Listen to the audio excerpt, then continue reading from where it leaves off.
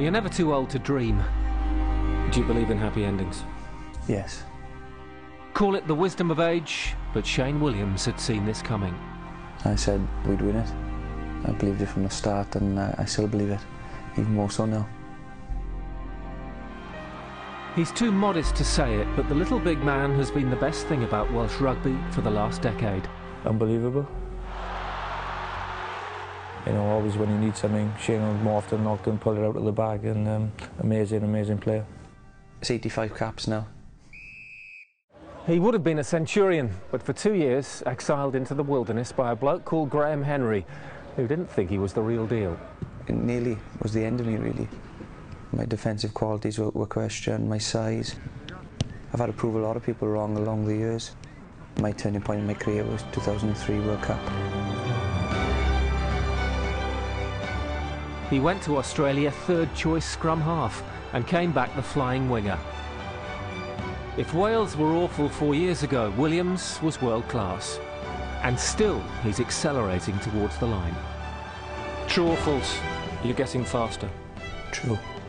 For over 2 years, you know, he's got personal bests over 10 and 40 metres, which is a testament to the guy, really. You know, he's exceptionally strong as well. If you do tackle Shane, you've got to make sure you tackle him, otherwise he's coming out the other end. He squats over 3 times body weight. That's exceptional then from Shane. Yeah, it's exceptional in any sport, really. They say you're a physical freak, in a good way. Well, I am a freak, that's for sure, but just goes to show that all the hard work has paid off, and I'm not a 10-stone weakling anymore. Wales' only other semi-final was a no contest. There's just no defence there at all from the Welsh. Another try. But the players had been on a 2-day bender. Not too long ago, that might have been the refuelling method for some of this team. I think the younger guys now aren't even thinking about the next World Cup. They want to win this one, and that's the attitude we've got in the camp. Seize the day. Yes, definite, and you know, that's from the older fuddy-duddies to these young boys who've just come out of Form 6. But mentally, we've got to be strong.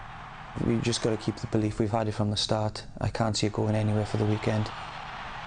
If we can do that, we've got the physical things to beat France. Age brings wisdom. It tells you when the time is right to say goodbye. This is it, the end of the road. After this World Cup, you won't be wearing that red shirt again. Correct? Correct? No, that's correct, yeah. But Shane Williams believes in happy endings. I'd love it to be my final cap, lifting that World Cup. You know, I'll be a very happy man if I can do that. If we can do that, sorry.